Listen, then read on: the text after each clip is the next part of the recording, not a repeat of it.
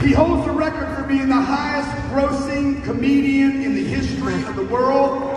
This man is responsible for us doing a 10X Growth Conference, by the way. He inspired me to put on my own tour and not just be a speaker at him. One of the highest paid actors in Hollywood and around the world. What you don't know is how shrewd he is as a businessman and a dreamer to build his own legacy as a CEO in a billion-dollar empire. Ladies and gentlemen, raise the roof, call the roofer. Let's fix this place, Kevin Hart.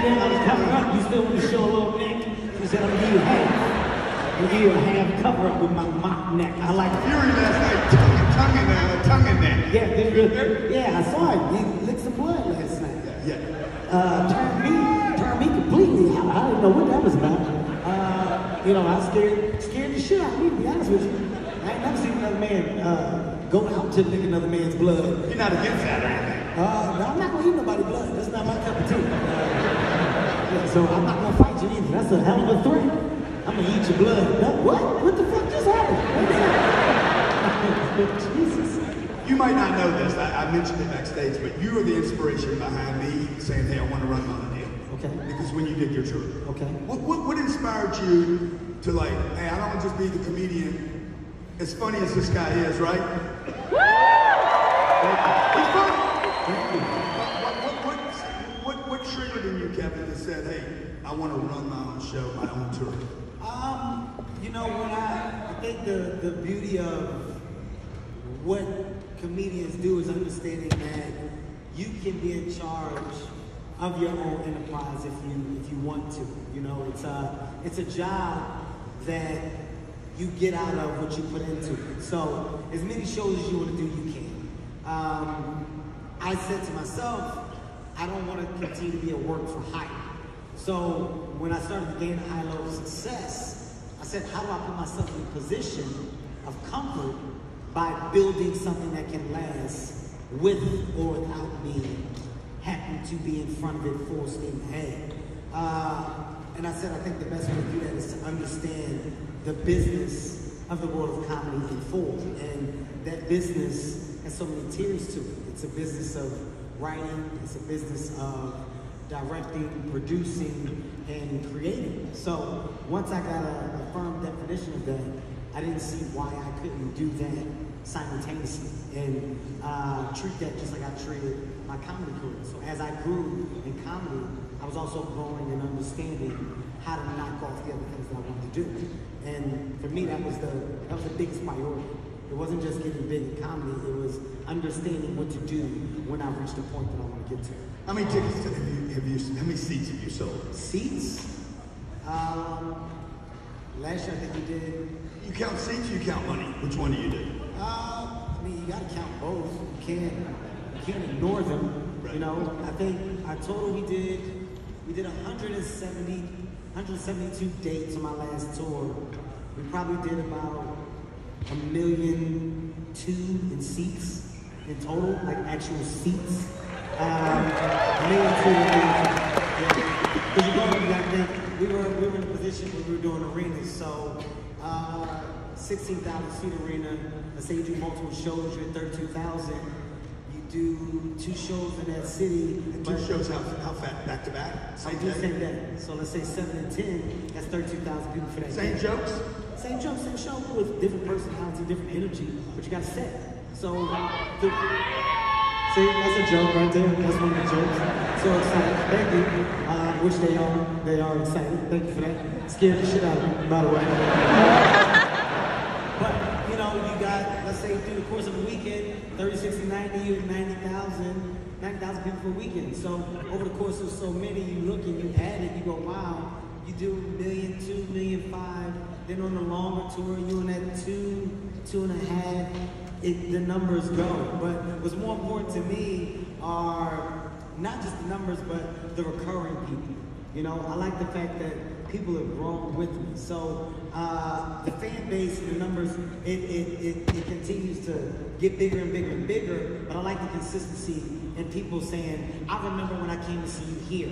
I remember when I saw you here. And you look at it, you got a foundation and you got a story. And the story that you're telling, people are so invested in. I think to me, that's the best thing about the numbers behind the arenas, behind the tours. It's the investment. What's the revenue from the last tour? It's huge, right? I mean, I think we probably did 100+ million last tour. You can't make 100 million. You can't do 100 million just telling jokes. You got to own the show. Well, I'm at a point where the business in touring is one that I control. So if I do a building, I don't need, because that joke then becomes a comedy special. That comedy special becomes an IP. I own that IP, and I take that IP, and I sell that IP and license it to other platforms that will go and hold it for a set amount of times. They got to give it back, which means I can continue to grow these IPs that all start from telling the jokes, which means that I now have a catalog.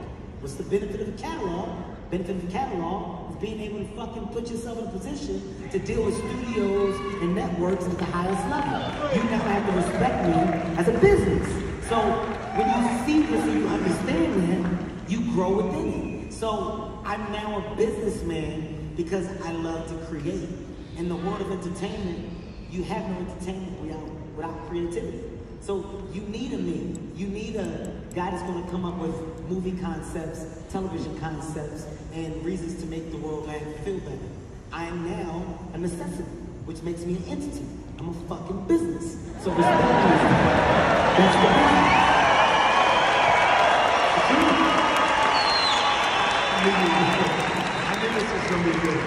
I knew this was going to be good. So how important is it to erase the line between entertainment and business?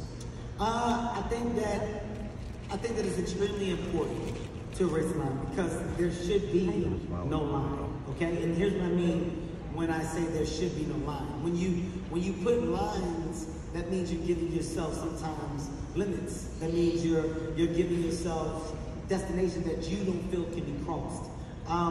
The two complement each other for me. Entertainment and business go hand in hand. If you can be the CEO on both sides of the fence, then you're dealing with yourself and others at the highest level. So I'll give you guys an example. There's a real goal that I have to make the world laugh. That's a goal, right? And the goal started off with me just being a comedian traveling the world. That goal has been transferred down to me creating a network. So Laugh Out Loud is a network. I said, well, if I'm making the world laugh, put other people in a position to do the same. Everybody doesn't feel like they have an opportunity. I'm going to create a network that's based on giving the younger generation an opportunity to be seen and possibly new talent, and possibly uplift, generate, motivate their career to go on and be bigger and better. If I do that, then I'm really accomplishing my goal at hand of making the world laugh. I did it by setting up another entity where I could uplift the younger comedians, male, female, whoever, come and be on my platform, be a part of my network. I'm gonna give you this shot, I'm gonna give you exposure, but at the same time, my business is thriving because if you're a network in your studio, the lack of diversity is a real issue. So my comedy comes to you in color. I'm bringing you all ethnicities from all over the globe, and that's my job to bring you comedy in a different perspective. So you never have to deal with me as a business. I have to deal with Kevin Hart. It's Sunday and we have to deal with Kevin Hart. Got to deal with me. Like it or not, you have to deal with me. And I think that at this point in my career, you know, I'm 40 years old. And I'm 40 years old, man. Yeah, I mean, look, I'm look good. I'm trying my best. I've been in this business for over 20 years. So what am I really leaving? What's the real imprint that I'm leaving? And a big thing that I talk about that I want you guys to all understand. This is so simple, what I'm about to say, but yet so profound. You're writing a story. You're writing a fucking story, whether you believe it or not. Your life can be the equivalent of a book. When you read a book, you go through chapters. In each chapter, you got some good shit, you got some bad shit. But when you close that book at the end, you should be able to talk about what you read. That book should have a conclusion. Ask yourself in life, what do you want your conclusion to be? What's your story? When it's all said and done, what do people want to say about you? What effect, what imprint did you have? What do your kids want to remember about you? What are the closest people to you going to be able to talk about when your name comes up? I want my story to be as great as possible. I want to fucking have an amazing story. And in that story, you got some ups and downs. You got some bullshit. But at the end of that story, you're going to celebrate what the fuck I did because I did it at a high level. That's my job. That's me putting into me. What do you do, like, it wasn't easy for you 20 years ago. Absolutely not. You had it's part of the struggle you had getting a breakthrough. Is that part of why you created the distribution for talent? Yeah, I mean, you don't, as comedians, people don't understand how hard our journey is. You know, you're performing in bars, lounges, hubs. People are creating what they think are environments for comedy. Getting into comedy clubs aren't the easiest thing because comedy clubs have a roster, very small roster, and it's politics involved, which is why you got... what are the politics? Well, just politics. Who you know and what... I couldn't just go do a Friday night 15 minutes. No shot. You can't just walk into a comedy club and get up. It's a lot of politics going on. You gotta be seen, you gotta be approved, you gotta put what they would consider to be your time in. This is why comedians create what's called an underground circuit. That underground circuit is where they make money, but you're never gonna really be seen by the people that can possibly progress your career. Me going through that and seeing that, I said, well, how can I change that now that I'm in a position of high-level success? Creating that network was a reason of how, and now I got a real firm grab on a significant outlet that other comedians can now embrace. So at least I'm doing something that acts as my part in uplifting and growth. I think within the generations to come, you should look back and say, where are we getting better, where are we improving? I'm just trying to do my side of that by giving that. Hopefully Laugh Out Loud Network will be just that, and you'll have your stars of tomorrow that will be elevated from the platform that I've created. That's the goal. So you're 19, 20. Yeah. When did you start doing comedy? Started doing comedy at 18 years old. What were you doing before that? Selling sneakers. Yeah. How were you any good? I was one of the best sneaker salesmen in the world. I say, fuck a sneaker like that. Tell me what you want. 9.5. You wear 9.5? I wear 9.5. What do? You run? You want to? I got a bad ankle. I got a bad ankle right now. Do you supinate or pronate? What? Do you supinate or or pronate? Does your foot roll inward or outward? I'm married. I don't do either one. Okay, well, I would assume that if you got bad ankles, you probably pronate. So what I want to do is give you a shoe with stability. By stability, I'm talking about something with condensed EVA, maybe polyurethane. I would recommend the something with a strong shoe.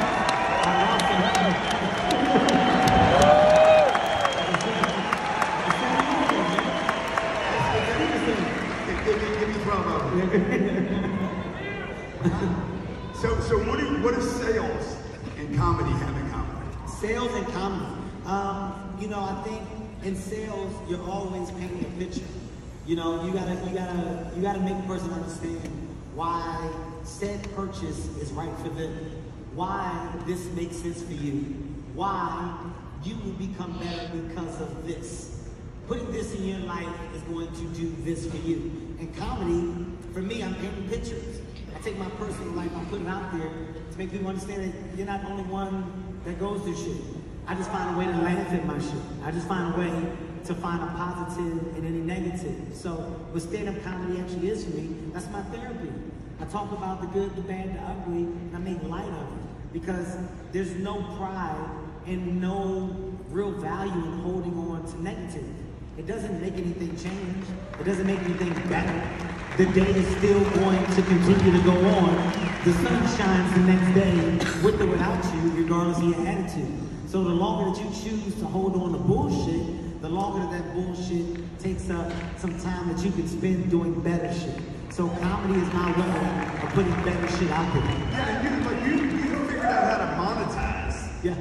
Like we were talking about TikTok in the back, and I said, yeah. I don't understand TikTok, and you said to me, I don't understand it. And that's how I use TikTok. I use TikTok by doing TikTok inappropriately. So my whole thing with TikTok is not knowing how to do a TikTok. So I just say that TikTok. He just leaned into the liability. Yeah, I just basically deficit. I'm fucking honest. And when I do a TikTok, I just say the word TikTok. And I say, you want to get my TikTok? Then you go, yeah. I'm like, all right, we're doing a TikTok. I don't know if we are or not. And I'm posting it. And then people want to see my TikTok. So that's how my TikTok goes. I'm getting old. I don't understand shit like I used to. I had a little kid explain it to me, and I was like, I think we just did TikTok. I just posted that, so I run with that. Those are my TikToks. But social media, I mean, look, that's the benefit of social media. Social media has pros and cons, okay? Right now, I'm gonna give you the pros. The pros of social media are that we can invest a high level of time into engaging with the world in a way that we've never been able to before. I can talk to people all over the globe, and because of that, they can talk back. This is cool. I can build up an audience, I can build a fan base, I can grow because of what social media allows me to do. The bad is that everybody has an opinion. Everybody has an opinion now, and everybody has a place to go to make that opinion be felt. And because of that, you get a lot of back and forth, and you get a lot of high volume negativity. Is it more than a positive? No, but that's what the internet does very well. The internet is very good at making a negative seem a lot louder than a fucking positive. You ever ask yourself, how come you don't really hear about good shit? It's not the good shit that's happening. You choose to ignore it. You choose to not listen to it the same way that you listen to the fucking bad shit. Right now, if I come in here and I say, man, I just met these 5 kids outside, they got these scholarships, they all going to college next year. You're like, oh, that's dope. If I come in and I say, motherfucker got hit by a car, the back of his leg came off. That shit gonna travel. It's gonna travel. It's gonna travel. Y'all gonna start talking to me about the motherfucker outside, his leg came off. What? Motherfucker leg came off. Outside. Where? Outside. He ain't got no leg. Y'all gonna fucking talk about it. You ain't gonna repeat shit about the scholarships just because. Ask yourself why. Think about it. Ask yourself why. It's the little shit that we ignore as people that really makes me laugh. If you watch the news, you watch the fucking news. You think the news is all bad. The news got some good shit in it too, but you don't hear it because the bad shit grabs your attention more. Ask yourself why. It's a problem with us in our fucking society. We are in love with bad. And that's what social media is elevated. It's elevated the bad. So ask yourself, are you a part of the good? Or are you a part of the fucking bad? Really ask yourself. Because if you liking the bad, you're part of the fucking bad. If you spread the good, then you're part of the fucking good. So you gotta really make a decision.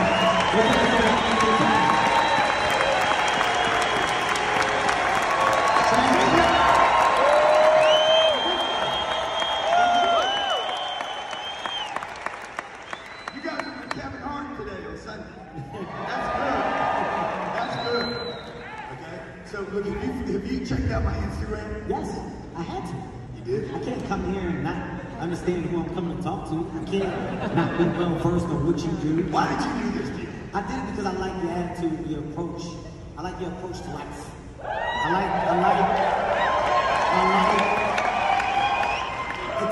It takes a level of confidence and real goals. You got real goals. You're goal oriented to say, I've done this, I did this. I don't want to keep this by myself. I want to take this information. I want to uplift, motivate, inspire others. Because we don't share this type of information enough. Now, if I'm really glad a lot of people's attention, I think that I can have a major impact. I think I can have a major impact to change. I think I can help people become better. That's real selfless. You're not a selfish guy. You're selfless. That's a fucking attractive thing in person. That's what makes you attractive.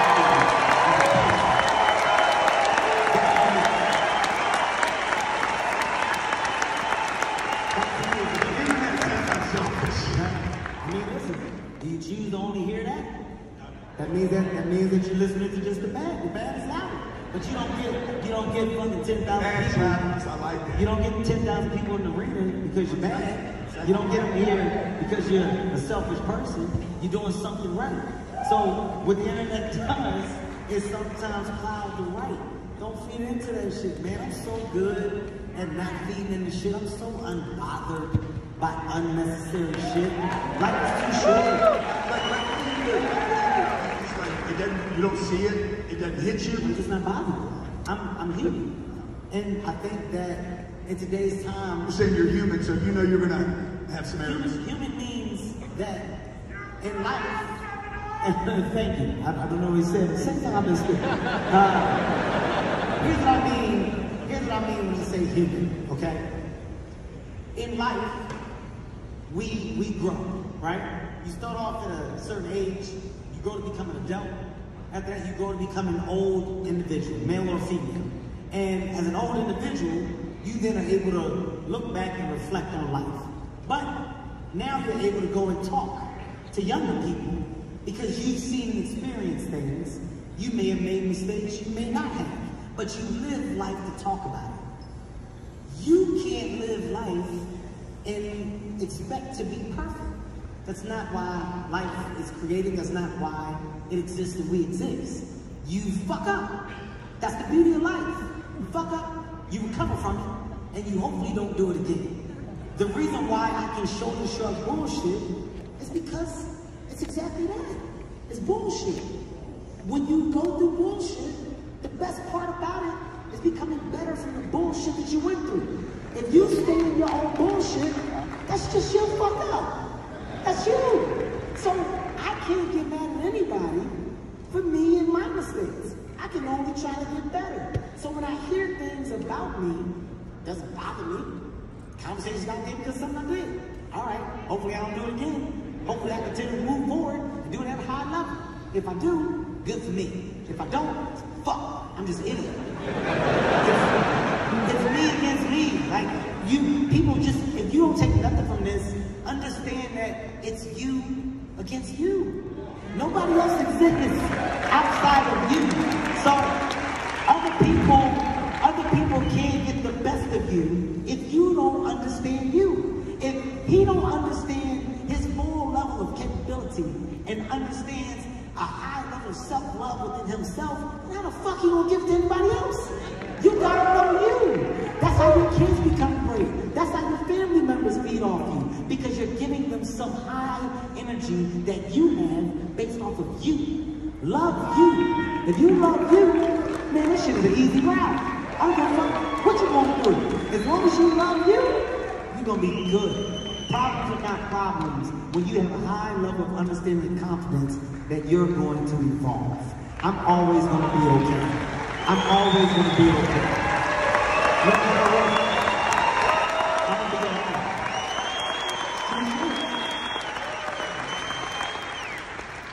After the sitcom canceled, what was that? That was What sitcom? I got a lot canceled. I got a lot of shit that didn't. They all canceled. They all canceled. A lot of shit that make it. No, and then to me it looked like you after that you obsessively went on a tour. Yes. So my question is not about the sitcom. It was the first sitcom that hit me hard that got canceled. It was called The Big House. And the reason why it hit me hard is because, you know, I was young. I'm 22, 23 years old, and this is what I thought was going to launch me into the highest level of success. You know, this is the show that I was a writer on, I was a creator on, I was a star of. Oh my God, this is it. Life is about to change. And, you know, when you get that feeling of, I finally did it, and something happens and that feeling is instantly taken away, it's a gut check moment, right? And you gotta ask yourself, how am I gonna respond to real gut checks? And have I ever been gut checked? Have I ever truly been tested? This was a test.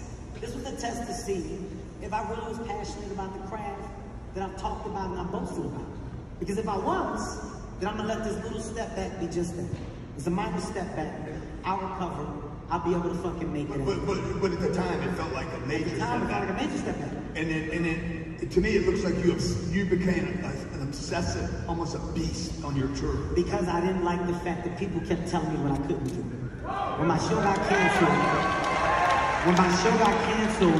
I had a bunch of people around me that were managers and agents at the time, and the conversation was, just wait. Sit by the phone, we'll figure something out. You're waiting on auditions. You're waiting on these opportunities to come. And I was like, well, what am I doing to create the opportunity? How do they know I'm sitting here waiting? That's the question I asked myself. I said, how do people know I'm sitting here waiting on them to fucking call me? Like, I don't understand how that works. How do they know that I'm home sitting by the fucking phone? Do they know? Do they know that I'm home? That's what I asked myself. Do they know I've been here for fucking 3 months sitting by the goddamn phone? Ain't nobody called. And I was like, they not gonna call, dickhead. Because you're not creating the call. I'm not doing shit to make you call me. Did he call me a dickhead? No. I said, I'm not doing anything to create a call. So I said, Kevin, go do what you love and do it at the highest level and go make somebody call. So I got up and I put everything I had into stand-up comedy. And before I knew it, what once didn't exist started to exist. You told me that my show, it didn't go, and now that it didn't go, I gotta wait for an opportunity and I gotta build a fan base. So not only did I go out and I built that fan base on my own, I started to sell tickets. When I started to sell tickets, that revenue, well, that's real analytics, that's real data. So when I'm now talking to you, and you're telling me that said movie, we don't know how it's gonna do, or we don't know if what you do is gonna transfer, well, I got tons of box office revenue that says you're wrong. So now I've created an opportunity. So when you took one from me, I came back stronger. You used it as fuel that setback. It was fire. It was fire. It was added motivation for me to do more for me. It wasn't for anybody else. It goes back to what I'm saying about you versus you. You closed the door on my face and you fucking took something that I thought was mine. So now it's my job to go back and get what I still know is mine. It's mine. You can't take it from me.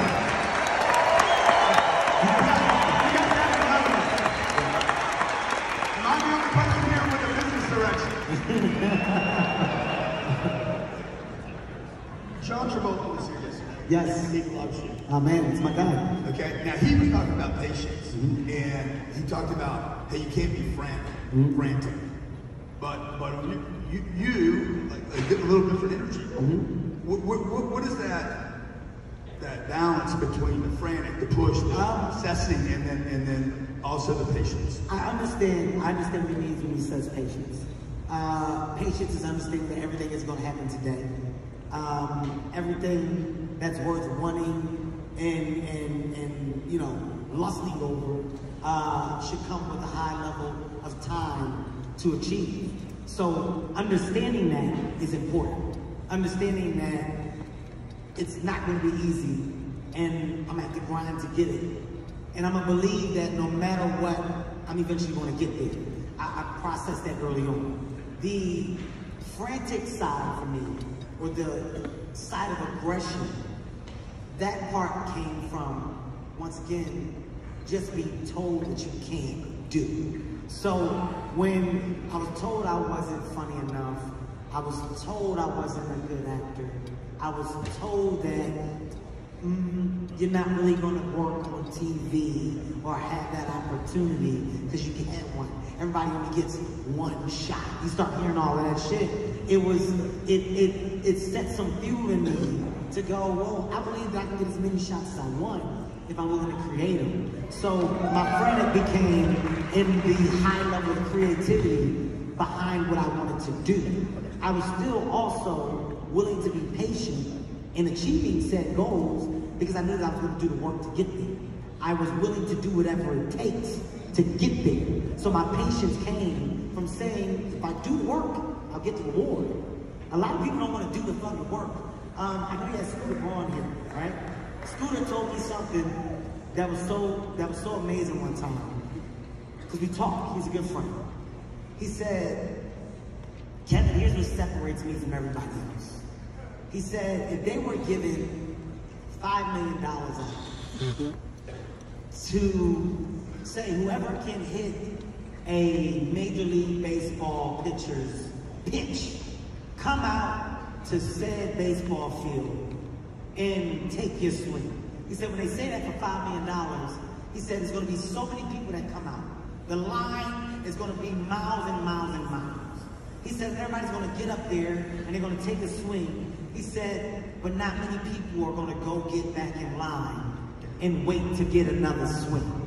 He said because after somebody takes that first swing, they'll go and they'll look at the line and they'll go, that line too fucking long. I'm not waiting back in that line again. I'm gonna be in that line for fucking 2 years. Yeah. There's so many people there.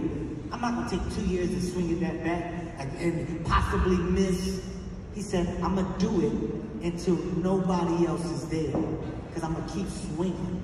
He said, Kevin, you're that type of guy. I said, Scooter, I would probably beat you in going and running back to get in the fucking line. I said, that's the type of guy I am. So when you see certain things and you see certain moments, they act as metaphors and tie-ins to life. How many times have you seen lines that have been a part of something that you really wanted to do, that you said, I'll do that shit next time. That line too long. If you're not willing to wait in that line then, what makes you think you're gonna be willing to wait in that line now when it comes down to fucking line? You gotta fucking teach yourself along that way to be persistent, to be patient. If you don't build that capability, then you're never gonna have it. You don't develop it overnight. It's nurtured. It's developed. It's something that you gotta work at. So for years, I've waited in lines. When's the last time you waited in any line? Well, it's different now. You can't hop. It's a big thing. I want you to think I'm still waiting in lines. I work hard to not wait in lines no more. I'm saying when I had to wait in a line, I did. My kids wait in line. Okay? Prime example, when my kids go to the amusement park with me, it's an experience. We go right into the rides and we get on those rides fast. You know why? It's because of your dad. It's not because of you. So when you go and you and your friends are there, you say, Dad, can you set up said things so we don't have to wait in line? No. I don't have to wait in line. Good, man. You gotta wait in fucking line. You can't change your video. You gotta wait in line. You don't get the benefit that I get from waiting in line.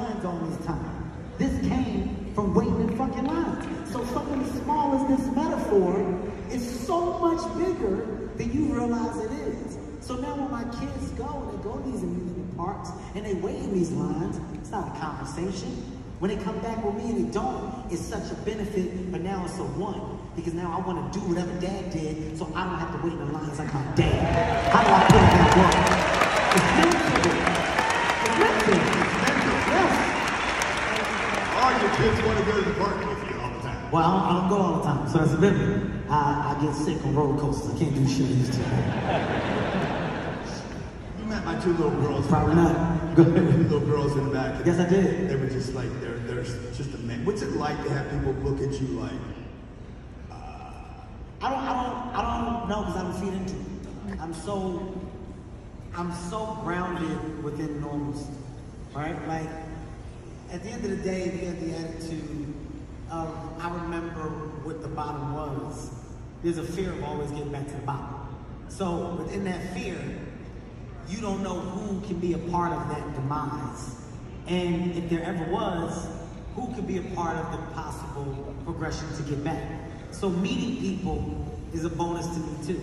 So when I meet people and they tell me, oh my God, Kevin, I love you, I'm a fucking fan, I make sure that I embrace them back because I don't get to where I am without you. So that moment that we had is a moment for both of us. It's not just you. So I don't... How much is that fear, where does it sit with you? Like the fear of, hey, all this could go away. That's a big fear, man. Especially knowing the people that would suffer the most.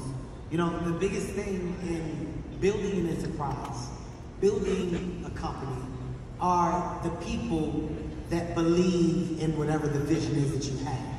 To go and work for somebody or work for their company, yes, you're taking your job, but I'm also taking belief that this opportunity is going to eventually become so much more for me in my life.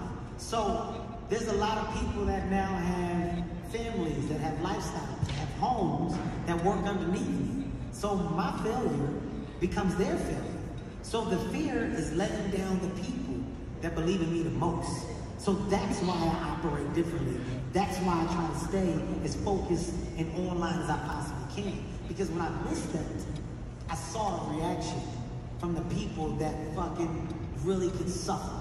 I saw what I didn't see.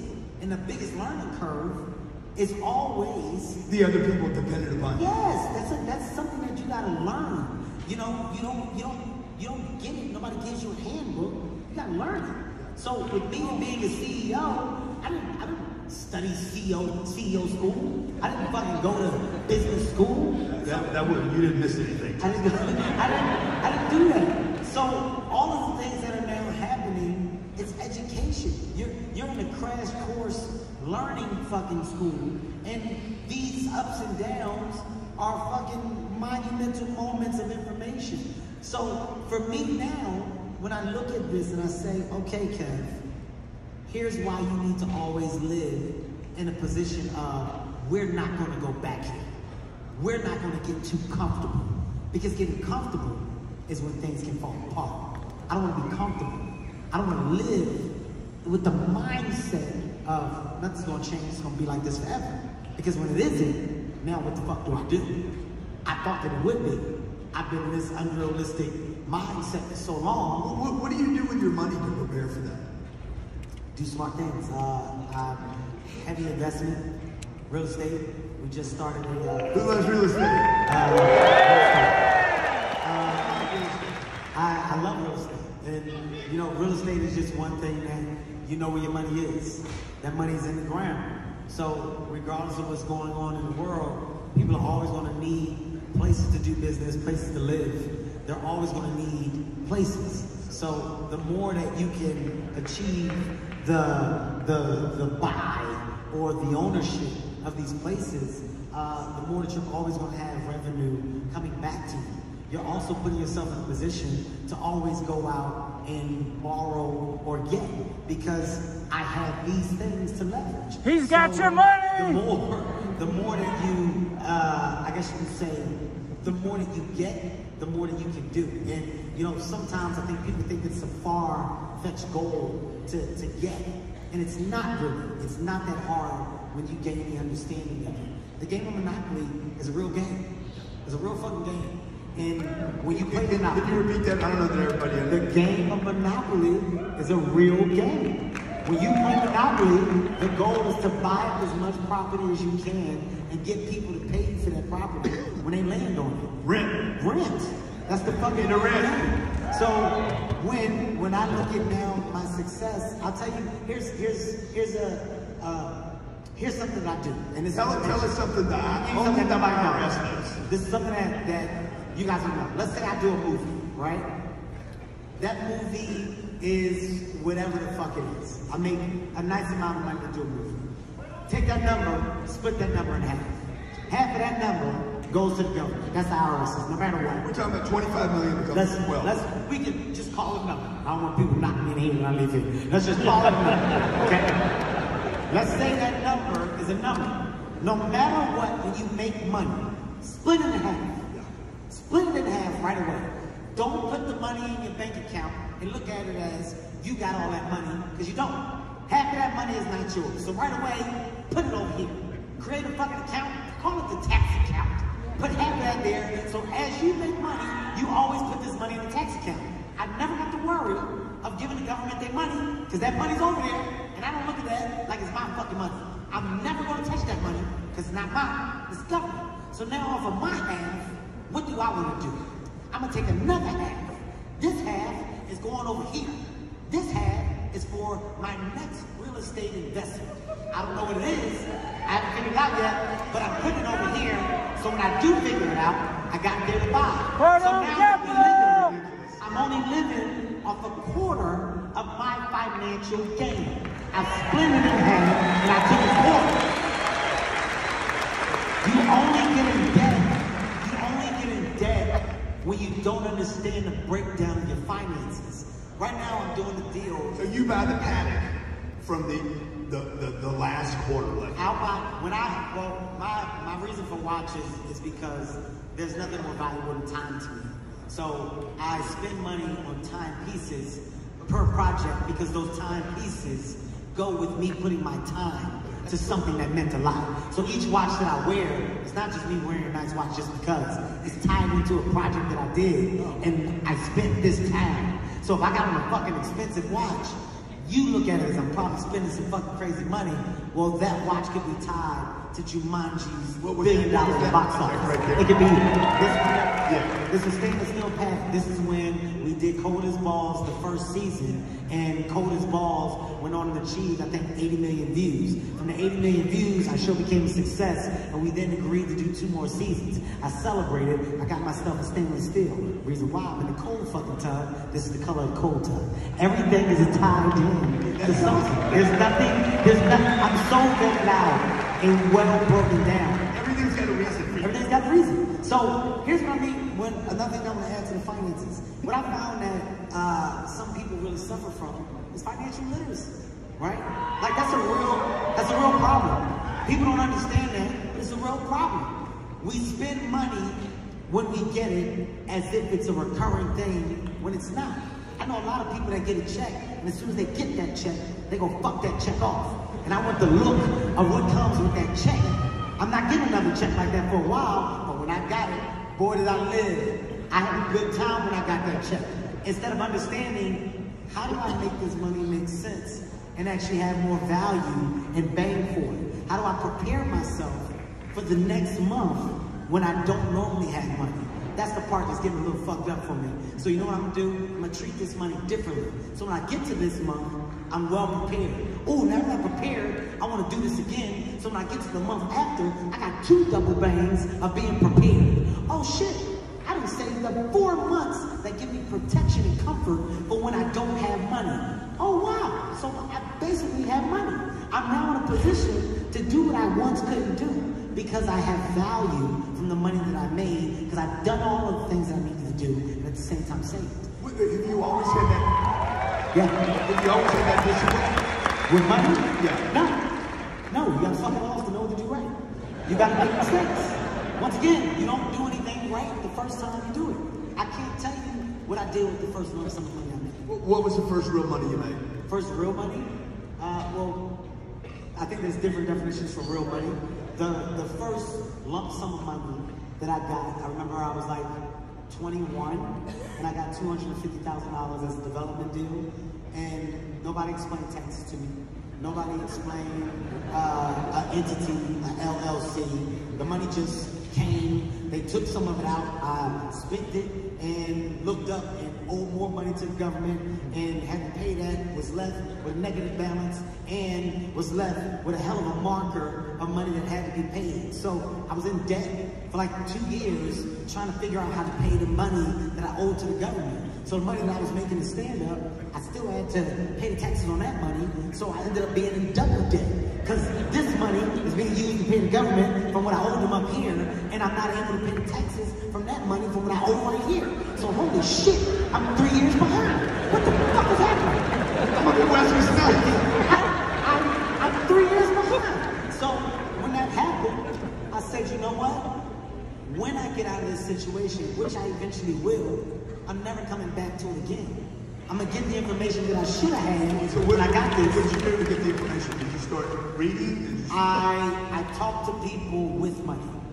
I was in some rooms with people that were making money, and I asked questions that some people think are too cool to ask. They said, open 20-foot hat. I don't know what to do. Oh, okay, but I don't know what he wanted me to do with it. But I'm gonna say, God bless you. See, this is where I get scared. And I didn't know it just now, right? Good thing we got people. Probably a nice guy. Little motivation. Sure, he's a nice guy. Inspiration. I get it. Okay, but I'm small. So guys, just, you know, give me a peace sign far away so I know what's happening first. And then we can engage. But, you know, if you just come up and do this, I'm gonna assume something else. Now, I'm not saying I would agree, but I was about to leave you. I didn't know what he was doing. I don't know what he was doing. Okay? I don't know what was happening. I just want you guys to be honest. I definitely saw it happen, and as he was walking, I was like, he don't look like he's stopping. And he's like going up steps. And I was like, no. And I saw somebody come in. But I was about to go right through that fucking door right here. I just want to let you know. Very nice. I apologize. No, stop, man. It's fine. Enthusiasm. Sometimes enthusiasm can be like it can be a little. It's fine. Give me shit. So what I did was, I think it's important for people to understand you can take it too far. But you got to take it too far to find out what too far is. Like he didn't make a mistake unless he does that over and over and over again. Yeah. Well, now he knows, of course. Now he's getting his ass kicked out of his money. And there should be a penalty when you fuck up. Of course. There should be a penalty. Of course. My penalty to not asking questions when I made money was fucking off the money and owning. The benefit was now putting myself in a position to try to not make the same mistake. How do I do that? Well, I'm not gonna be the cool guy that don't ask questions. I'm actually gonna ask the uncool questions. I'm actually not afraid to come off dumb. I'm actually not afraid to come off uneducated about what I don't know. And that's a talent. That's a talent. Like being the cool person that wants to know everything, there's no benefit in knowing everything.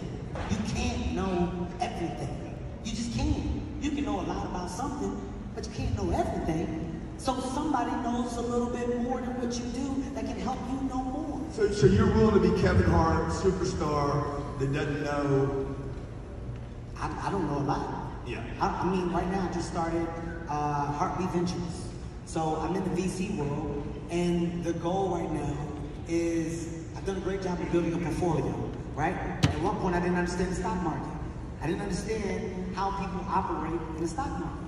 So you telling me I take my money, I give it to somebody, they invest that money, and then I make money from what they did with it?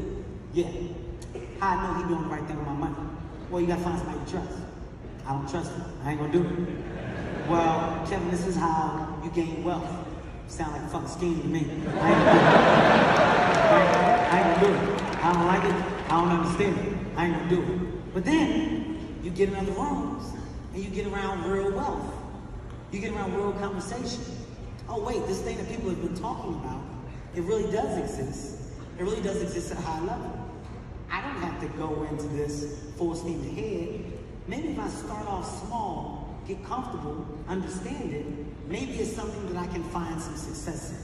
I was ignorant to it, so I didn't want to do it. Let's remove that ignorance, let's educate ourselves, and let's see if I can find a love. Oh shit, I found a love. I got an investment portfolio. Oh shit, I'm a part of some of the biggest companies that exist today. You would never know, but I am, because I invest in so much. Oh shit, you know what people do? They start these investment fucking firms and they raise money. And then what they do with the money they raise, they got a team of people that act as a fucking unit and they go out and invest and this team makes money together. I can put together a team. I can be a VC. I'm going to go get people to invest in me and my VC, and I'm going to assure that we have success because now I'm a bankable person to do it with based on the success that I've now built and earned. So I've learned and gained success. I did it by not being afraid to get the information that I was ignorant to. So I say that to say, just because you don't know doesn't mean that it doesn't exist. It's just that you don't know. I thought that what I didn't know was fucking just stuff that you making up. It's bullshit, which is why I missed out on some of the biggest opportunities in the world. It's an interesting thing that people, it appears to me that like poor people call everything a scam. Yeah. And the top of the food chain says, there's an opportunity here, I just don't quite understand. Yes. Well, here's the thing though. Are poor people wrong for calling everything a scam? They're being scammed. So naturally, if I'm in a position and I am being scammed because everything around me is set up for me to fail, unless I'm educated or somebody says, hey man, you gotta stop going there. You gotta start going over here. When people go over here, they move differently. I came up in the fucking hood. If you look in the hood, you hear about it. There's liquor stores and check cashing places. You know why? Because they know that the people in the hood aren't smart enough to open up bank accounts. They're gonna get a check, they're gonna cash it, and it's a liquor store right next to it. So you're gonna get your check, and you're gonna buy this liquor, and then you're not gonna have no more money. Let's just put that around them. Let's also put a bunch of shit that's easy and cash available. We don't want you to gain credit, we want you to be cash driven. That's how we keep the poor, poor. It's not until you understand that you get out. That's true. Why don't we do a turn together? Why don't we do a turn together called Don't Be Poor Tour? Listen, it's when you really break this stuff down, after talking to people that break it down for you, it just changes your perspective.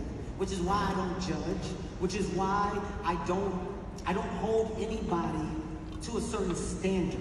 Because I've learned that there's so many different standards that exist. So for me now, it's about putting myself in position to just constantly grow. When you talk about, you know, people that are less fortunate, once they understand how to possibly become more fortunate, then we'll see more change.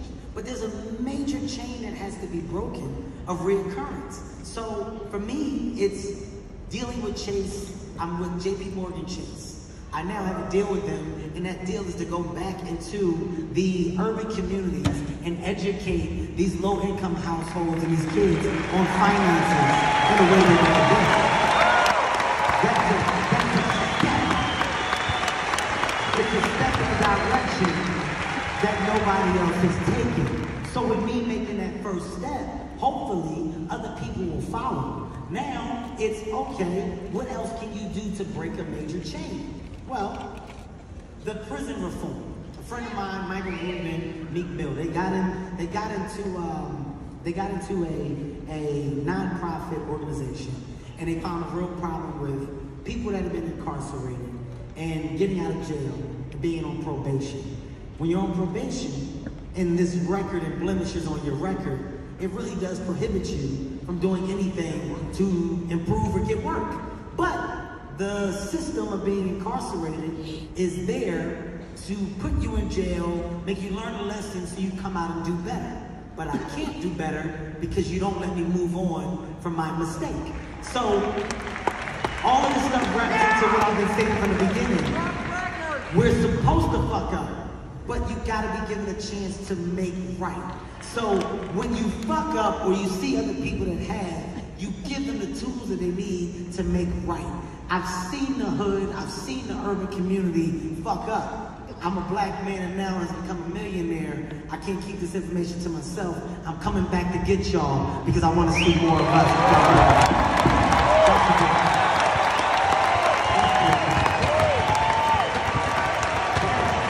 That's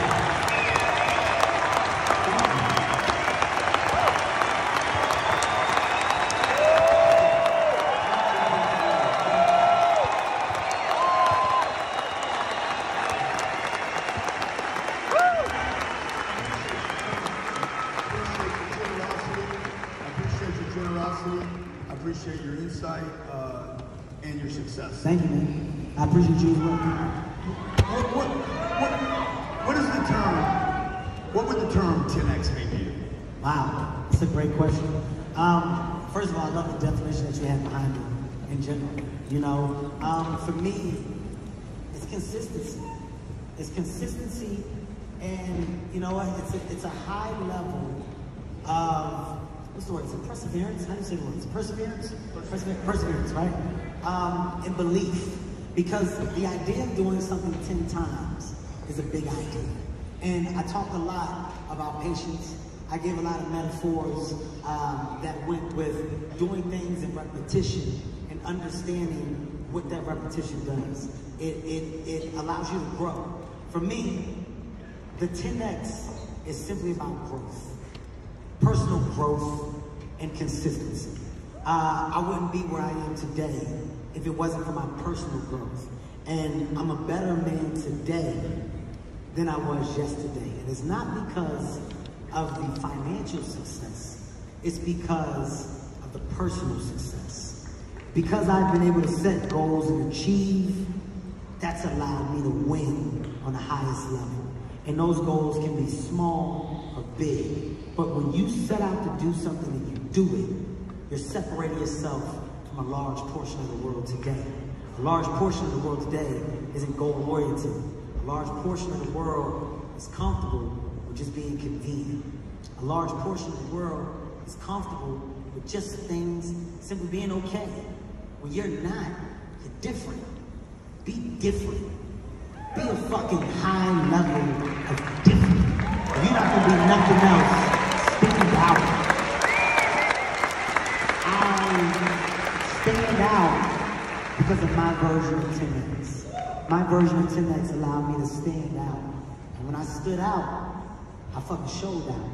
And when you allowed me to show out, well, God damn it, you stuck with me. Because now I know what it feels like to show out and win. There's no going back. You don't go backwards. It's all about progression, not digression.